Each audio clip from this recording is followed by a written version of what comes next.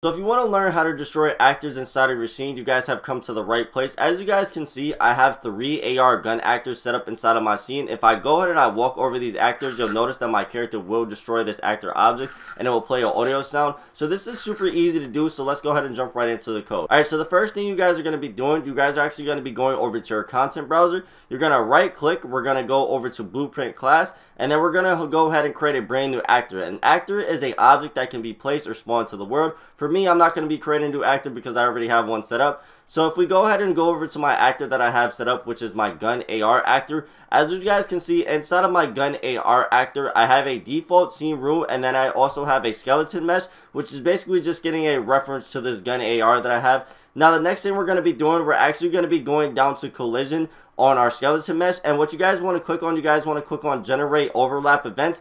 If you don't have this clicked, this is not going to work. Alright, so once you guys go ahead and do that, the next thing we're going to be doing, we're going to be going over to our event graph. Now inside of our event graph, we have a node called actor begin overlap. Now what an actor begin overlap is, it's an event when this actor overlaps another actor. For example, a player walking into a trigger. For events when objects have a blocking collision, for example, a player hitting a wall. See hit events. Note, components on both this and other actors must have generated overlaps event set to true to generate overlap events. So remember that you always have to make sure that no matter if it's on your character or if it's on any object that you're trying to sit there and call actor begin overlap, you need to have generate overlap event set to true. Now in order to get this node, we just type in event actor begin overlaps, and as you guys can see, we have event actor begin overlaps right here. Go ahead and click on that. So the next thing we're going to be doing, we're actually going to be getting a reference to our third person character. So I'm going to be casting to our third person character. In order to do that, you just sit here and you right click and just type in cast to third person character,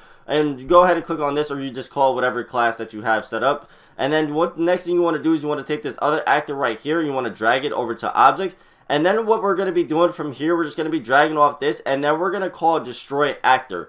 Now what destroy actor does, it basically allows the actor to be destroyed once something happens. There's multiple different ways of how destroy actor works. For this reference that I have right here, as you guys can see, if event begin overlaps cap the third person character, this just means when my character walks into the collision of this actor, it will actually destroy this actor right here. And then I just have over here, I have a spawn sound location. Don't worry about this, this is just for audio purposes. You can add this to your game if you want to, but you don't have to. So that's basically how event begin overlap works and also destroy actor works. Now there's another way to sit there and get this to work. So let's say for example, if we go down to event tick, and as you guys can see right here, if I drag off this little node right here, this is just the code to sit there and make my gun rotate every frame per second. If I go ahead and I type in delay, and then we're gonna have a delay of 0.2 seconds. If I drag off here and I type in destroy actor,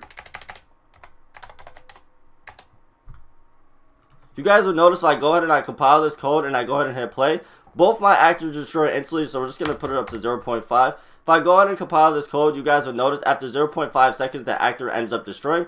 So that's how destroy actor works. Now you guys also can be able to sit there and call destroy actor off a key press, but it has to be done directly on your third person character. Now we're going to go over to my third person character. As you guys can see, if I go down to my capsule collision component, and if I go down to collision, I have generate overlaps event set to true. And then if I over here, I have a key press which is set to 1 called destroy actor. So if I go ahead and play the game and I press on the 1 key, you guys would notice it will destroy my character. Now this is basically how destroy actors work inside of Unreal Engine. Now I hope I explained everything thoroughly. If you guys are running into any issues, let me know down below in the comment sections. And make sure you guys like the video as well as subscribe to Fragoso Entertainment with all your notifications turned on so you don't miss an upload. And I'm going to see you guys on the next one.